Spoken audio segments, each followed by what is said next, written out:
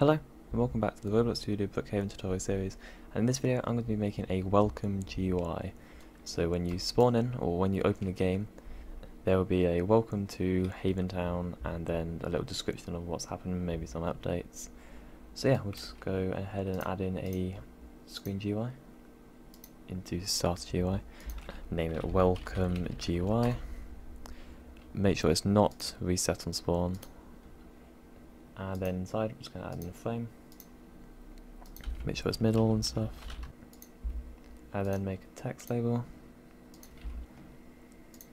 Okay, so here I've added a scrolling frame. Then here you can just add a text label, 5.05, and then just 0.1 new car dealership.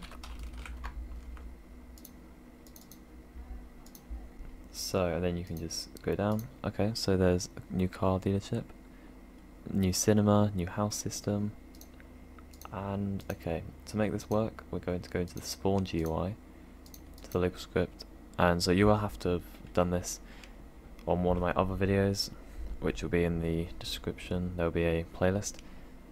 So yeah, this is the spawn GUI, and so we're going to go under here, and we're just going to go here, script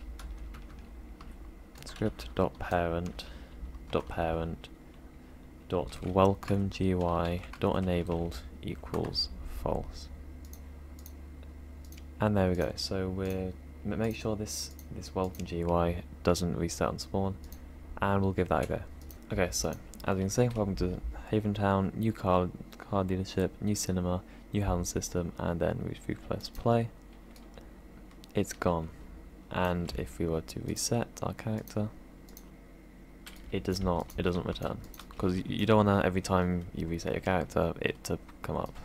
So make sure you untick that box. And so yeah, that is the end of this video. Make sure to leave a like, comment, subscribe, and I will see you in the next video. See ya.